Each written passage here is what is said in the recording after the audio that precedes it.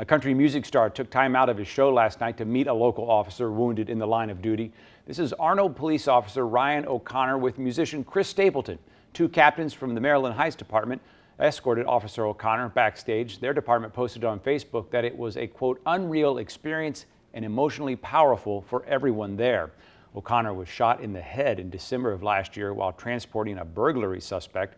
The Post also said he's making huge strides in his recovery and that Stapleton has met with several wounded officers during his tour.